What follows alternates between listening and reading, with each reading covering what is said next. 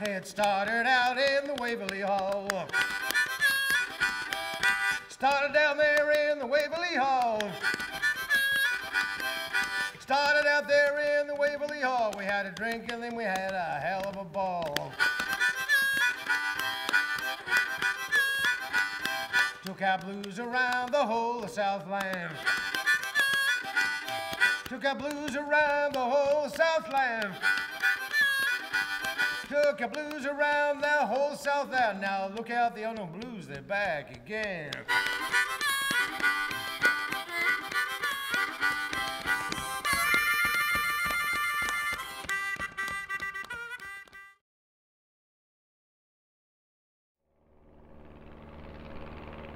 The Unknown Blues story could very well start here at Invercargill Airport back in 1965. I decided I was coming out here to greet the Rolling Stones. The plane arrived, Roy Orbison gets off, the Stones get off, there's no one here but me and Mum and a couple of other people to meet the commercial flight. Mother walks up, Mick, get over here. My little boy David drives me mad, he plays your records day and night, so she dutifully brings Keith Richards, Brian Jones, all these incredibly hip people over to meet her incredibly embarrassed son. By about the November of that year, just before my 16th birthday, I went to the incinerator in the backyard, took off my uniform, burnt it, and decided I wasn't going back to school and I was going to form a rock and roll band, and that was the Unknown Blues.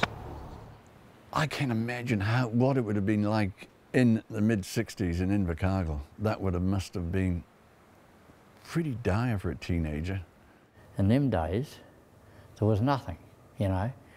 We were living in this town with you know, like farmers. There was no entertainment whatsoever, really. Invercargill was actually known as sort of Bluff, the end of the world. And we'd never dreamed that a good band would come out of there. Put yourself in the same picture as the Unknown Blues. Say you were a young chap growing up in a small country town. It's cold, wet and miserable hole actually. There's not much to do, there's nowhere really to go. What would you do for entertainment, you know? Would you create it yourself, or would you just sit around home bored, or would you escape, go somewhere else? I will always remember Keith Richards saying, how the fuck can you stand living here? What do you do? There was a lot of pop, and then there was the Stones, and the Stones were great. But then the Pretty Things came along and they out-stoned the Stones. There'd been all this press, they set fire to the theatre in New Plymouth, they did this, do that, and I mean the excitement was rising, as was the press coverage, which just made us, we couldn't wait. But Prince jumped up the back and he was on the drums, he jumped off the drums and he lit newspapers on fire and he's running all around and had the whole bloody stage burning, and that was unbelievable. You know, the Beatles songs, I Want to Hold Your Hand, cute, and you know, the Stones were even quite, I used to love it, but it's all over now, but I'll never forget Don't Bring Me Down. And you know, you're just at the right age at 14 or 15 to hear a lyric like, and then I laid her on the ground, my head was spinning round, you know, that's the Pretty Things. And Hey Mama, Keep Your Big Mouth Shut, and they were just right out there. That really got me going, mate. They said, I want to do that. And we did that. And Hoagie was the same, you see. Up in Dipton, there wasn't, you know, a general store was about 5 miles away. So I thought Invercargill was a real big city, but seeing this stuff at age 14, I was ready to dive in the deep end and see if I could take it a bit further. I guess it gave them a license to just misbehave. And what else is there to do in Invercargill but misbehave? I mean, it hasn't always been Tim Shadwell. Hey.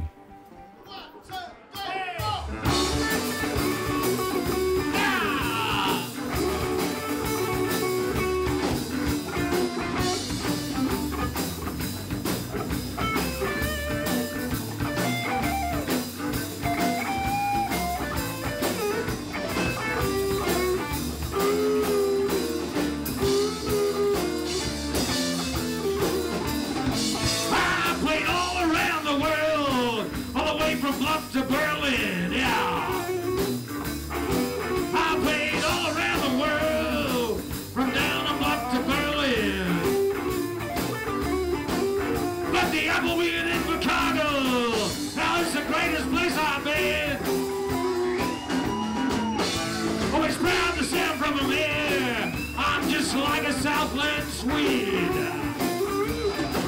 I'm so proud to be from here. I'm like a Southland Swede. A little bit tough on the outside, but when you get in there, I'm oh so sweet. Rock and roll, baby!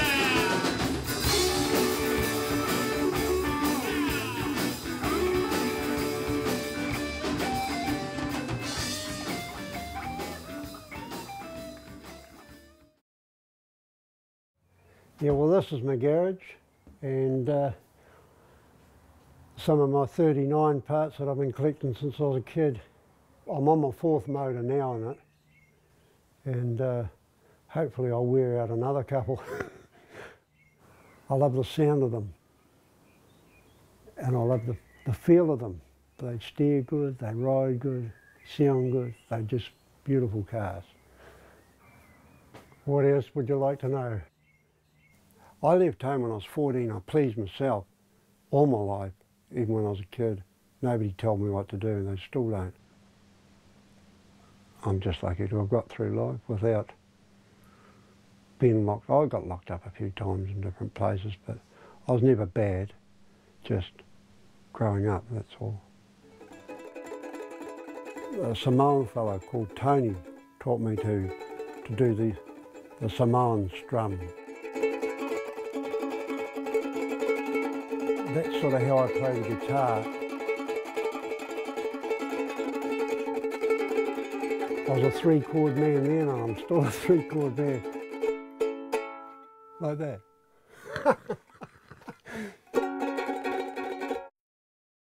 When I was a little boy, I used to read war comics, and it always struck me that the Germans were always losing. My mum's maiden name was von Tunzelmann, and they were of a German background, and I thought that they're just the same as anybody else. I looked at German people I knew, and none of them had square heads. They all seemed to be just the same, you know. I got interested in collecting medals when I was about 10. A few old veterans that I worked with gave me bits and pieces, so I had a little bit of a collection. Well, this here's the old bedroom that I used to live in. After my father died, I moved out into this room here, and this room here is where the Unknown Blues first ever had a little play together, and you know, as we all sort of talked about, you know, things that we'd like to do, and drank beer and fantasised about being blues rock musicians, you know, that's the room where it all really first started. They were the best days of my life, mate, yeah. I mean, a lot of people never had that experience that we had. I mean, it was, most people just go through a humdrum sort of ordinary old, you know, youth and, you know, do the normal things. But mate, us guys, we lived life to the excess, and we done things that were for their time new, you know, and naturally I think about it every now and then, because it was special, you know. When the Unknown Blues started, this was my harmonica. I'd get home from school every night, play this in the key of G, along with Stones, Yardbirds records, everything. Finding notes that worked, all in the wrong key. So when I met Vaughan Mackay, he said, nah, when I'm an A, you need a D harp, you know, E or an A, and I picked up one of these and went straight away, because I've been practicing on the wrong thing for about a year, but I'd got it down. When the Unknown Blues started, entertainment was in coffee bars and in halls that are just typical of this, that are right throughout the country. They were a hangover from the days where you go to a dance and you get supper, you know, like a cup of tea and bring a plate. The guy who was running the show was a minister, and we were pretty loud and trying to imitate the bands we'd seen down at the Civic Theatre, and he came up and told us, look, you're too loud, and I think we more or less said, well, you can get nicked, and wound it up a bit more and carried on. Used, though, was it? No, I used an old Saxon word. The other groups were into the technical side of rock and roll, and all the other groups in Invercargill, all they wanted to do was copy what they heard on the radio, and they wanted to copy it note for note and be as perfect as they could be, as it sounded on the radio. So they all, used to wear suits and little bow ties and play the Beatles and, nice music, sit down up there all together and 2 foot apart, and la la la la. All these bands sprung up playing Beatles music and Beach Boys and Hollies and all this kind of stuff. But Dave, he started going up to Christchurch and visiting clubs like the Stage Door and rubbing shoulders with people that were doing what we would later be doing. The first time I ever saw the Unknown Blues, we were just getting around on a Saturday night and we heard of this wild and raucous group. They were very loud on the bass and they were playing the kind of alternative music that I really liked at the time. Phil, like myself, couldn't play an instrument, you see. He wasn't taught, and yes. And then Wombi came along and he was a professional drummer, been playing for years with these other bands, and he was good. And of course that helped me, being the rhythm, like the bass section is a rhythm, because I had something to follow then, and as today I have the same thing. Rocket was still learning and he could sort of play bass guitar, and he can still sort of play the bass guitar. We loved them because they were totally raw. They were sort of doing 4 chords, Pretty Things stuff, and that was it. But they really did it. They did it with verve. It was delivered extremely well. We used to really let her rip, mate. We didn't really care whether we were out of key or whatever. We just really went hard at it. There was nothing quite like us, and that's not a bragging thing. Nobody looked like us. No one was doing the material we were doing. We weren't just doing Pretty Things and Stones. I was getting stuff, we were doing some early soul and Motown songs in amongst it all as well. The whole band worked because the rhythm section was good and Hoagie was delivering a good show up front, and Vaughan was getting the licks out. So the whole machine worked and looked good. We played a lot of 12-bar music, and I just like 12-bar music. I don't like pop songs, the stuff that other people play. I just like the 12-bar blues side of it. It's got feeling, not like pop music. It hasn't got no feeling. You can't bang your foot to it. I like to bang my foot to it.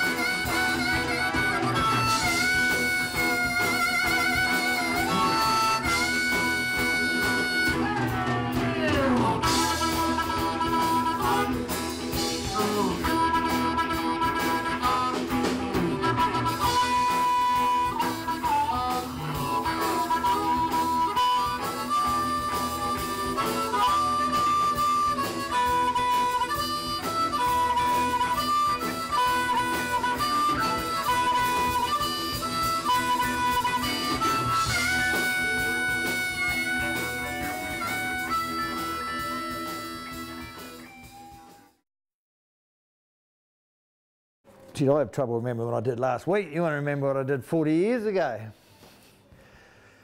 It was different in those days. Things were a lot different.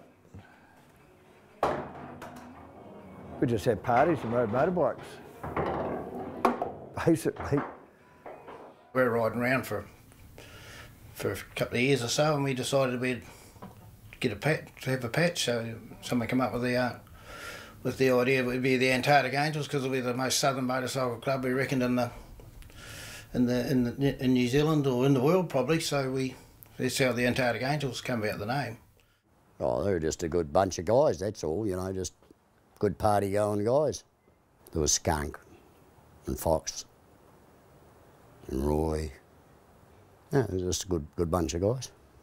Good party, drinking and bloody yahooing and carrying on. There was no trouble or anything with them, or very little. They like good hard rocking music, they like drinking alcohol, and they like girls, and so we all, you know, so between us and them, it was quite a community of rockers, you know. We loved the idea that we had Antarctic Angels, a bikie gang further south than Dunedin. Who would have thought it? Hunter S. Thompson's book on the Hells Angels, you know, Sonny Barger and all those guys, that was handed around our whole circle. The guys read that book and say, we'll form a little bike club down here. Now, they had no affiliation, I emphasise, with the American Hells Angels or Australian or Auckland ones. And it's the rocker at the top, the MC and then the cargo at the bottom. Everyone was different. That's all we wore over the top of a leather jacket, I suppose. The rockers and everything are the same, but what anyone done to their jacket is their thing, you know, their personal thing. Yeah, I was probably scruffy, for want of a better term, but I never thought of myself as scruffy. I just was me, you know, that's the way I was, and I couldn't be bothered what anyone else thought. It didn't worry me. You know, they could go and get stuffed. In those days, you know, nobody could afford leather trousers, all that type of, you know, stuff and that, so everyone just wore seamers jerseys, black trousers, gumboots. You just grabbed a beanie and pulled a beanie over your head and mutton cloth all around your face, so only your eyes were showing, and sheepskin gloves on, and away we went. The Antarctic Angels were just very much like the Coffin Cheaters of the day. They were just people riding bikes together, having a good time. Our influences were very much through the English books. They started doing the bodgy, woodgy thing with the hair and the pointed toe shoes, then they got onto bikes. That type of thing, I think, started to influence the people getting together as a wee bit of a club-gang. I don't think we were as organised behind the scenes as they are now. We didn't have any financial backing, or, you know, we didn't generate cash or anything. You know, what we earned in our wages from work was normal money we had. The whole Nazi regalia type thing, once again, started about the same time, influenced again probably by Hells Angels, movies, books, information about gangs, bike gangs overseas. And then it was all pretty cool to, if you could find an old Nazi helmet and have it chromed. It didn't mean anything. They looked mean. They were the nicest chaps going, but they looked mean, you know, had their leathers and long hair and probably in the bath for a couple of weeks, and, you know, but they were the nicest blokes, really. We didn't take over joints and stuff like that, we just had a good time.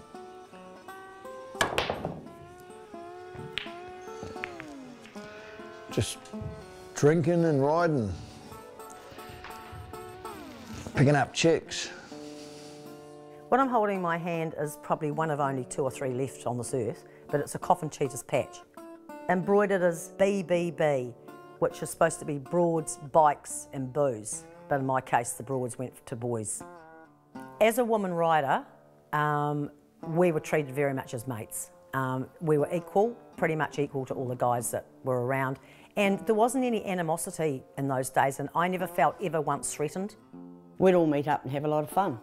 Well, sometimes, you know, and that's when police used to come along with us. They used to, you know, always fight and argue over who was going to carry the sleeping bags and bloody, you know, or if it was raining, it wasn't unheard of for the police to carry the girls with all the, you know, in the van, in the vehicle.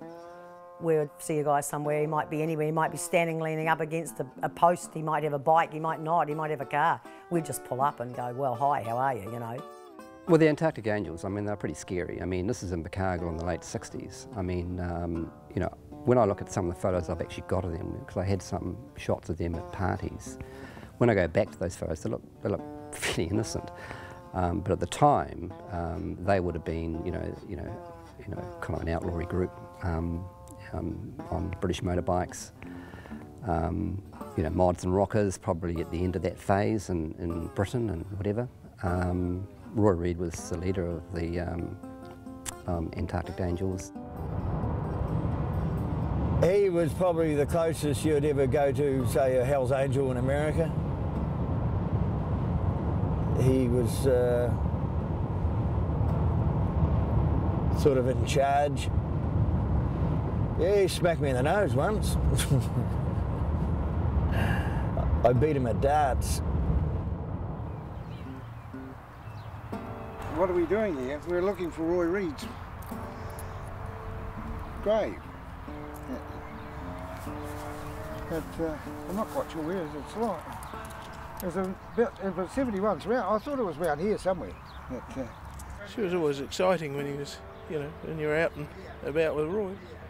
It was a hard case, but you know, he was good fun. You didn't mess with Roy. You let you over there with the 4x2, you know, if it was on was handy, he was that sort of bloke, you know, if he was on the right frame of mind. Look at that. You never know what you find there. You go looking. Blokes that were out on the edge sort of impressed Roy. He lived like that. You know, when he arrived in a buddy into a piss-up there, people stood up and took notice. Like, Roy was here, didn't take long for them to find out. He was a party animal, no two ways about that. And he'd get down a few whiskies and he'd get a bit mean actually at times, got our Roy. I used to have a few scraps, but a lot of people did in those days. There was always, the fighters always used to seem to come out on a Saturday night and all that. And we used to have guys come down from Gore and Dunedin to pick on the best fighter down here and all stuff like that. But Roy wasn't really into that, fighting other people, but like that just to see how good they were. But if any shit happened, yeah, Roy could handle himself quite well. We used him a little bit as a roadie when we went up to Dunedin. He'd help us to carry the gear. Barry and I taught him a little bit of the guitar, and he even got up on stage with us on occasion and played some simple rhythms with us. We came down here, there was some show on, and Roy just come in here, instead of stopping, Buying a ticket at the ticket. Buying a ticket, we just rode in.